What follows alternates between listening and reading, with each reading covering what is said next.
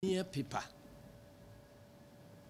when you are adding fire to gunpowder, you go and sign a declaration that this gunpowder, we are adding fire, but we have all resolved that there will be no explosion. Do you think that when we sign that document, there will be no explosion? So we have maintained that we still have 3 months to go. Let us see action on the side of government to indicate that indeed when crime is committed, whoever is affected will all be treated equally and the law will take its course. Otherwise, the signing of that document will be meaningless. I have in my hand here, where is Vincent? The envelope we are holding. There are petitions from the constituencies where these people were killed, shot at, and injured. They have petitioned us, warning us not to commit ourselves to any such thing.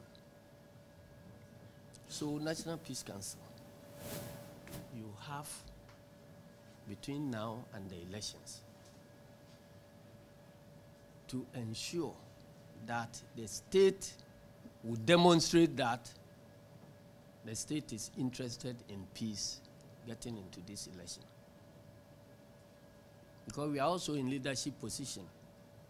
If we have sent our people to election theater and they have been shot and killed, in some cases, the state established a commission of inquiry. Recommendations emerged. None of the recommendations have been implemented.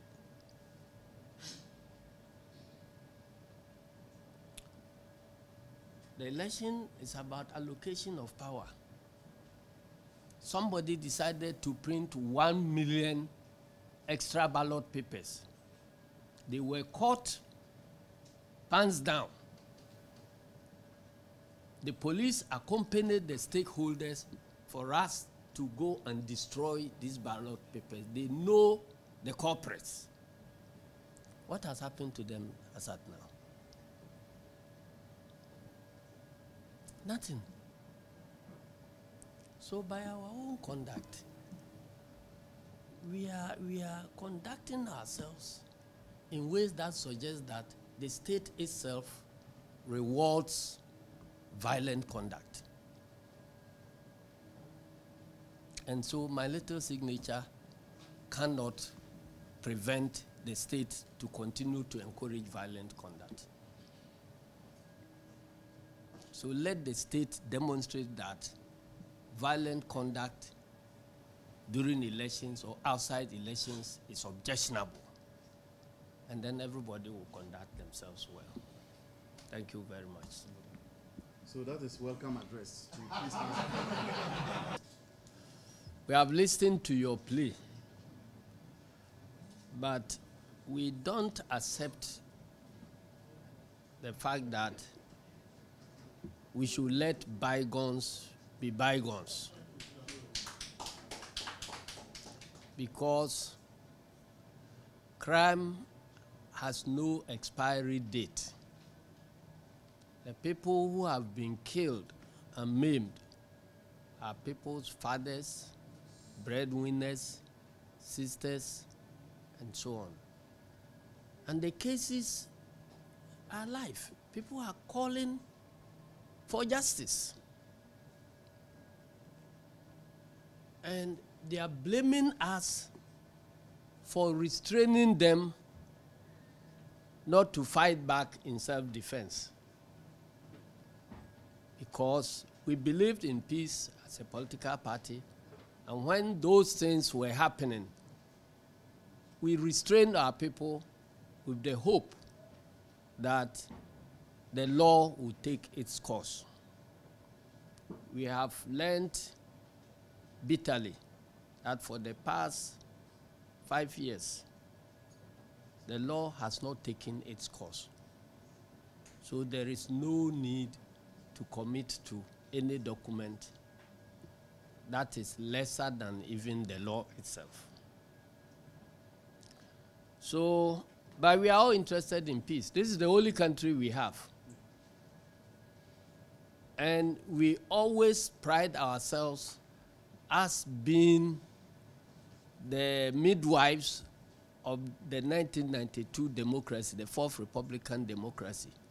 There are people here who participated in writing the Constitution. There are people here who participated in the transitional processes from military rule to constitutional democracy. And we are the last people to expect that anything will happen to blow up our democracy, because our grandchildren will have history to write and pride themselves that, oh, my grandfather has his signature in the Constitution as a constitutional father. And we believe that that history must not be lost. The history must still remain that we created the 1992 Constitution that paved the way for a return to multi-party democracy. But we cannot sign to conditions which, in our honest belief, will not contribute to the sustenance of that democracy. If things are happening which we feel will undermine that constitution, we cannot be part of it. If we assent to it, it means that we will be guilty of participating in the disruption of our democracy. That is why we are speaking up to let the wrongs be corrected so that the democracy can be saved. And so we believe that Ayawaso West was going to happen. There was a commission. There were recommendations. The recommendations have not been implemented so far. Condition number one is that let us see full implementation of the recommendations of Ayawaso West Wogon Commission of Inquiry, which was established by His Excellency Nana Addo Dankwa Akufo-Addo himself. And we believe that he trusted in the judgment of the commissioners. That is how come some of them have proceeded to be Supreme Court judges. Number two, we want to see initiation of prosecution in respect of the perpetrators of the killings in Techiman South, Ablikuma Central, Banda, and Odododio. We want to see prosecution initiated in respect of the illegal printing and handling of several, about 1 million extra ballot papers that were intercepted and were destroyed by the police in our presence, and the records were taken. We don't see what the Ghana Police Service has been waiting for all these years. And even at some point, there was an orchestration to even, lie on us that we rather were guilty of that crime. And so we officially sent our lawyers to report to the IGP that we are interested in that case. It must be investigated and then prosecutions done when found necessary. We have not heard anything about it. We want action on it now. Otherwise, the next election, the same people can go and now print more than 2 million. Number 4, thief case of missing IT equipment from the warehouses of the Electoral Commission. The Electoral Commission has not been open to us. We suspect that the equipment is not missing, and they are being hidden for some unwholesome agenda. Because anytime we talk about it, they say the suspects have been arrested, and that's all. Were the suspects arrested and the exhibits found on them, or we still don't know the whereabouts of the equipment, and that the suspects are being held responsible for being the watchdogs? We don't have any information about it. And we are going into election. And the same equipment is going to be used in the election ahead of us.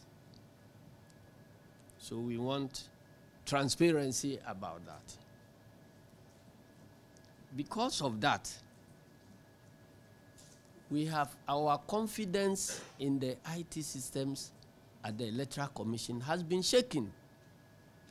And we have a history in 2012 where our colleagues from MPP found it necessary to compel the state and our development partners to field an external consultant to actually investigate the whole IT setup of the Electoral Commission and brought out recommendations for implementation before the election took place. Our friends from UNDP, I'm sure you will get the evidence on your files that that project was financed by the UNDP. I think we can look at that one so that to put our hearts at rest, that nothing untoward is happening in the face of missing equipment and the type of things that are happening, discrepancies between registration figures and all that. We must ensure and assure our supporters that nothing fishy is happening there. Because we know that the last commissioner that was appointed, Mr. Apiahene, was a regional election director of the NPP before his appointment. So we wrote to produce evidence of his activities, his appointments, and all that, presented them that a full member of MPP cannot be a referee in these elections. We presented evidence. They were ignored. He is still there.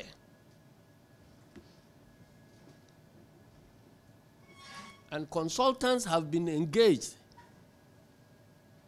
to support the Electoral Commission on our blind side, because procurement of consultancy services is a public procurement activity.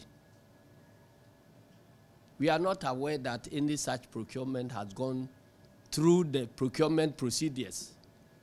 For everybody to know that these consultants actually mean well, and they are the non-partisan type of consultants that are helping Electoral Commission with their IT systems. And we want, point number 5, the president to declare openly on a state platform, not on his political party platform, that he will respect the will of the people as expressed by the outcome of the 2024 December election results.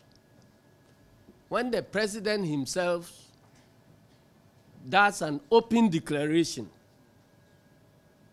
I'm sure it will bring to rest, it will put to rest all the noise that is happening around us about their refusal or unpreparedness to hand over power, even if they lose the elections. The voice of the leader counts, so that he will rein in all his functionaries and appointees, that we are all working according to the will of the people. Then finally, any such document, Peace Pact, is submitted to us for signature. We want to see the IGP signing to that document. We want to see the Chief Justice signing to that document.